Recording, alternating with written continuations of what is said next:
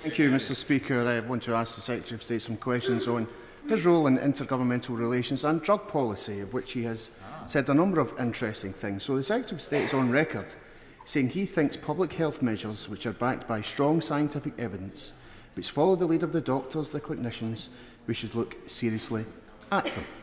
Drug consumption rooms and decriminalisation of possession of small quantities of drugs have been proven to work throughout the world and have now been proposed by the Scottish Government. So does the Secretary of State accept that the outright rejection we saw from the UK Government at the weekend out of hand undermines the Scottish Government, undermines those campaigners and those who help drug users, and undermines the Union?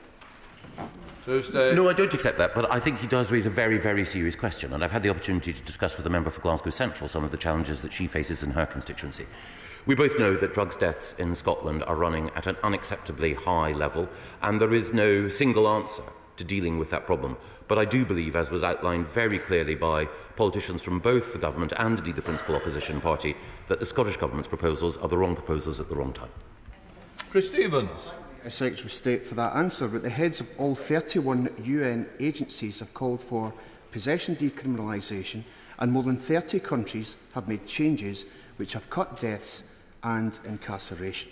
So there is no reasonable, rational and evidence cause for the UK Government to make, or indeed the Labour Party, for rejecting the proposals out of hand. So can I ask him seriously, in his role as intergovernmental relations, to work with the Scottish Government to be the grown-up in his side of the room and engage with the Scottish Government and those drug campaigners? Well, I'm always happy because, as the honourable gentleman points out, this is a both complex and also challenging and heartbreaking issue. And I do believe that it is right that the governments work together with the NHS, with law enforcement and with others in order to deal with this challenge.